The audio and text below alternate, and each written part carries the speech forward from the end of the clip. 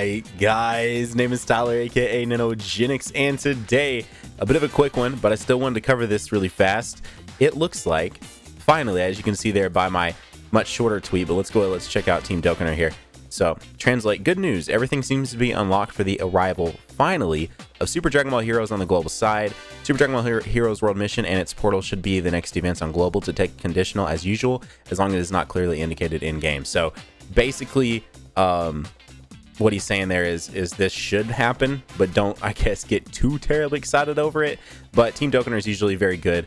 I mean, anytime we've covered leaks that these guys have put out, they've pretty much been exactly spot on.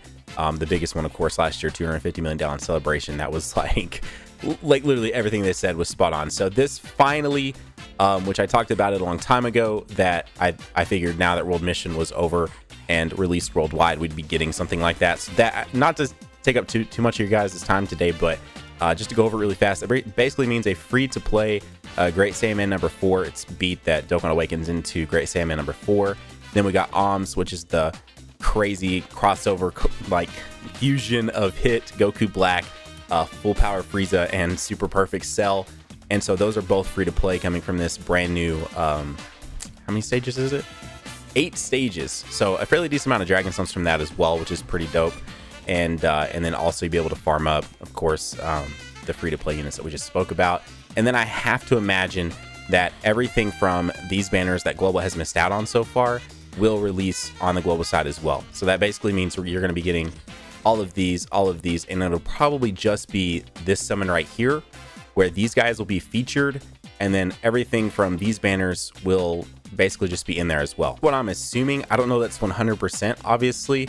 The true sort of Super Dragon Ball Heroes World Mission crossover are just these units right here, which this guy has Dokkan Awaken, Sealess, and then so does Great Saiyaman number 3.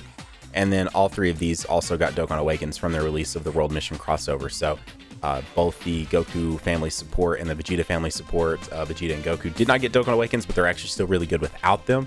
So I have to imagine, though, even though that this is probably the banner we'll get, it will still include all the units from before. So people that I know, one thing people are really excited about are probably Supreme Time, and then also the SSJ3 Xeno Goku and SSJ3 Xeno Vegeta. And in all honesty, with even all of these, the only one that I don't really ever use is probably the Mira, but I use this Demigra a ton. I still bring in the Black Mask Saiyan a lot, and I bring in the Dark Mask King. So there's a lot of stuff here that is actually usable that's going to be really, really nice to finally have on the global side. So hopefully this is all going to come together. Hopefully Team Dokkan is on point with this, and I feel like a lot of people are going to be super excited about this finally coming to the global side. So anyways, guys, if you want to be here for when all of that does hopefully drop, and we do summons and maybe some gameplay and all that fun stuff, you might consider going down there right now, hitting that subscribe button, joining the hashtag NanoFam today. But like I said, I want to try and keep this video short, sweet, to the point. So guys, have a great day. Keep on keeping on. Nanogenix signing off, and I'll see you all in the next video.